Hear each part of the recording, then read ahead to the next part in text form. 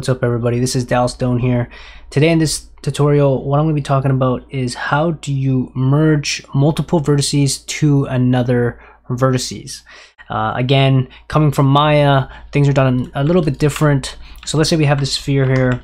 In Maya, typically you're going to select a bunch of vertices, and let's say you want it to snap to this vertice here. Your first instinct and gut reaction, typically things are set to this right here, is you're just going to go to turn on your snap, turn vertices, right? And you're just going to select the vertices, and then you're going to just snap it.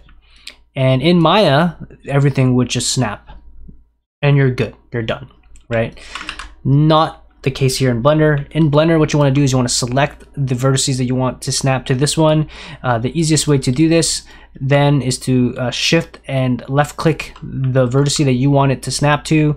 Alt M is the hotkey for merging, and you want to go to at last, or at first, or at center, at cursor, at collapse, whatever it may be. But for me, it's going to be set to at last. I'm going to click here, and you're going to notice that everything is now merged to the vertice that I wanted it to. All right, hopefully that video helps you out. If it does, make sure you give it a thumbs up, comment down below, and subscribe to the YouTube channel. Also, I'll be streaming starting on Mondays around 10 p.m. Check me out at twitch.tv/Dallas_Doan. I'll see you guys all next time. Bye now.